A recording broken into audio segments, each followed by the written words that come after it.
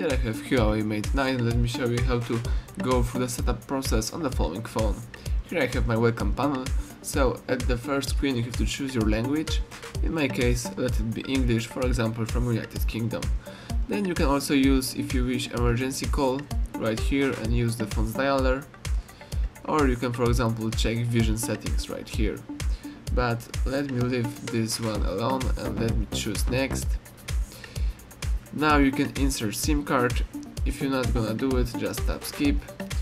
Read the terms and conditions and agree to all of them. You have to agree 2 times. Now you can agree or disagree to weather service. Let me agree.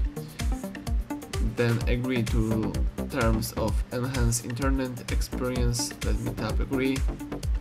Now the list of available Wi-Fi appears on the screen. It's not necessary to connect to one of them, but I usually recommend this. So let me connect to available Wi-Fi. In my case it could be that one. Let me connect to this one and let me tap next.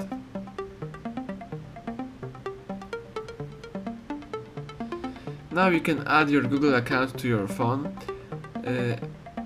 It's also not necessary, but I also usually recommend this step. So let me input here my Gmail. This is my email. Excellent. Let me tap next. Now you have to input your password. So let me do it. Wait a few seconds.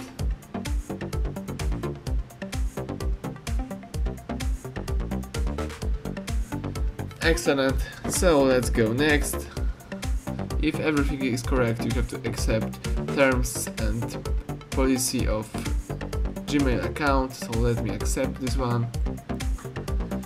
Now you can choose the settings of Google services. You can, for example, automatically backup device data, use Google location, etc.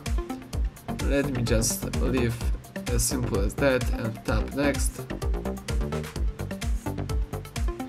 Now you can protect your phone by using your screen lock. So let me just tap set screen lock style, choose pattern if you wish, and for example let me draw the following pattern. Tap finish.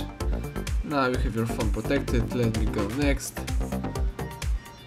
You can restore your backup or copy from other device, or just set up your phone as a new. So let me set up as a new.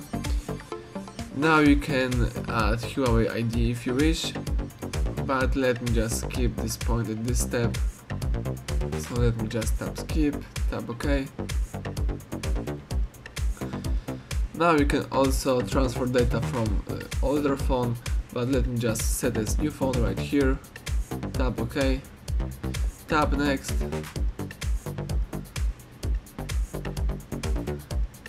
You can add a fingerprint to your device, but let me skip the step right here and just tap get started.